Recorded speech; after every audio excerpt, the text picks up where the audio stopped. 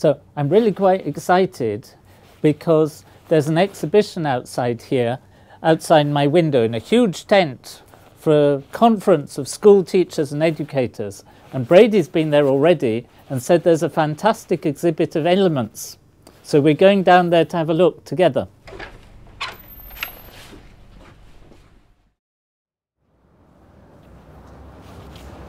So come on, I'm excited to see it.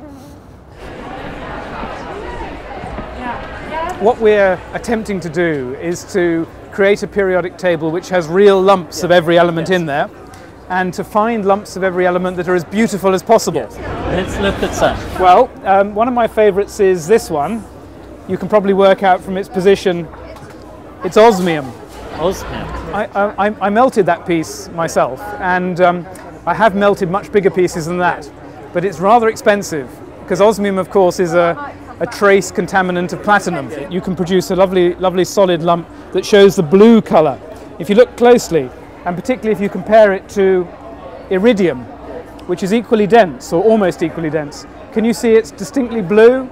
I've never seen osmium like this before. I've seen the oxide, sort of whitish crystals, but this is fantastic. I won't steal it. Well, I'd be very happy to make a lump for you. In fact, I'll invite you to our lab and see some being melted, which is quite a nice thing to see.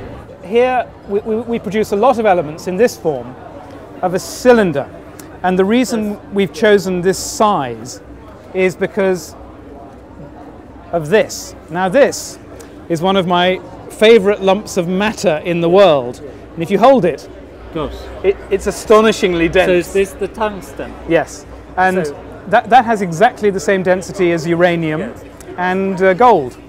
And so that's as close as most people will ever get to understanding what it feels like to hold a kilogram of gold. With Theodore Gray, I thought it would be wonderful to not just make a periodic table that hangs on the wall, but to make a periodic table which has a beautiful lump of every element in it.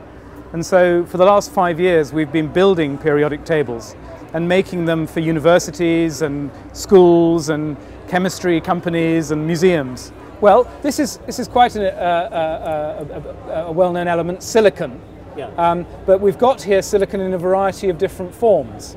So here, for example, is silicon that I think has been reduced from the oxide. Thallium. Thallium is a very toxic element, and even a few milligrams of it can poison you. Yes. So what we've done is encase it in a solid block of acrylic. Right. Well, I want to see gold. There we have a large surface area of gold, although I have to admit the volume is not... It's a bit thin. Turn it on its side though. But it's a nice piece. Yeah.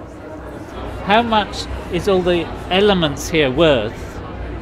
And then how much does it cost to buy one? Oh well, when it's all being made artistically. Well, let me first of all explain that gold is a relatively cheap element, in fact, and if one was to compare its value with this element, which is quite close to it in the periodic table, up a bit, that's rhodium. Yes. Now, rhodium is 10 times more expensive than gold, and at one stage last year it became as expensive as $10,000 per ounce. Yes. So the cost of putting together a periodic table is quite considerable. Yeah. We make lots of different periodic tables. The baby ones cost about $2,000. Yes. The big ones cost about $20,000. This one is...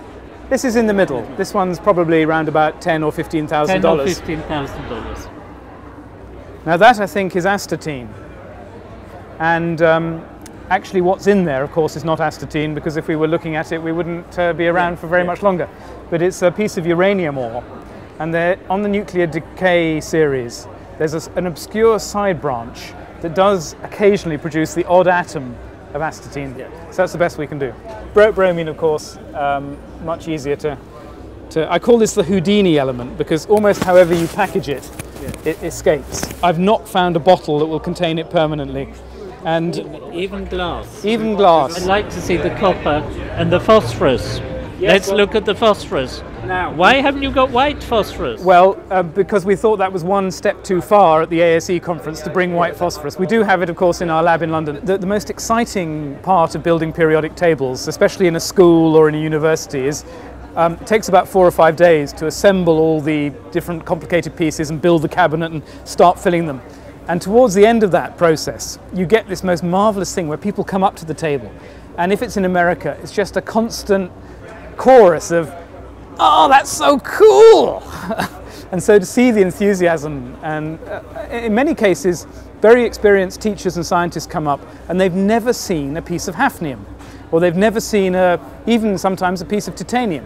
And so it's really satisfying to, I guess, engage people with the extraordinary elements that make up our world. So there's hafnium. Well, thank you very much indeed. And I think we will come and visit you in your Well, lab. a standing invitation, and I can guarantee you some fireworks. Thank you.